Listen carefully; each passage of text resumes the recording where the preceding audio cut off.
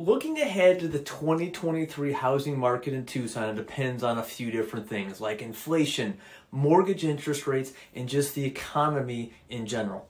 Now, although economists predict many of 2022's housing trends will continue this year, home sales are definitely going to level off. Price growth will definitely moderate, and inventory, the number of houses for sale, will continue to remain tight. Heck, we saw that happen in the last 3 months of 2022.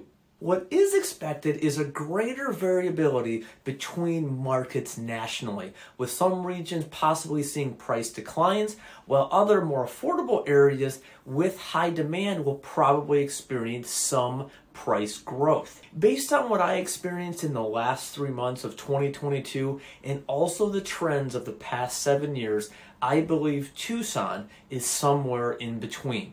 Here's what I mean. Tucson is a growing city.